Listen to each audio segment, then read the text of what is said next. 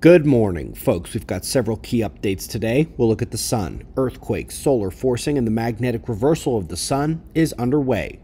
Let's start with the last 24 hours on our star, and we find the activity level slightly decreased. We had a couple filament snaps, but that's about it. No significant flares. The primary active region has crossed center disk and is heading towards the limb. We still have several plasma filaments, which you may see here as the thin, dark, snake-like ropes of plasma.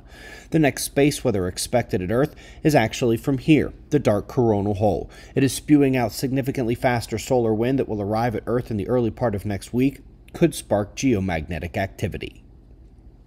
Seismic activity is up next. We continued to see earthquakes at the swarm location near Japan, but that was not the big story.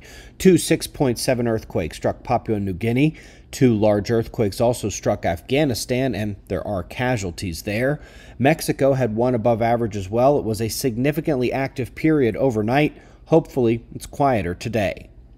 First up in the articles is one on how solar activity and various climate parameters impact precipitation. Interestingly, not only do they identify that the sun impacts these precipitation patterns, but the climate patterns identified have all been previously linked to being modulated by solar activity as well.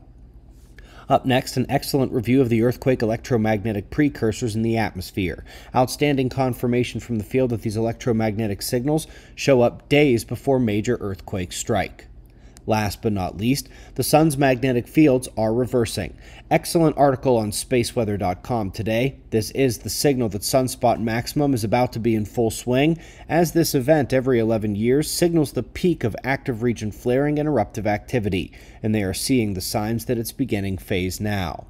Kudos to Dr. Phillips for reminding us that while it is a regular occurrence in the solar cycle, these events on Earth have been linked to rapid climate change and extinctions. It's a solar-focused website, so there was no reason to discuss the magnetic shift happening at Earth right now, but a nice nod and reminder from the NASA scientists here, especially for those like observers who know what's happening on our planet right now. We are 1 week away from our next Observer event. Come see the Big Bird, chat with Rocky and me. Tickets found in the link below. We'd love to see you out there. We greatly appreciate your support. We'll do this all again tomorrow, right here, but right now at 6 a.m. in the new Valley of the Sun. Eyes open, no fear. Be safe, everyone.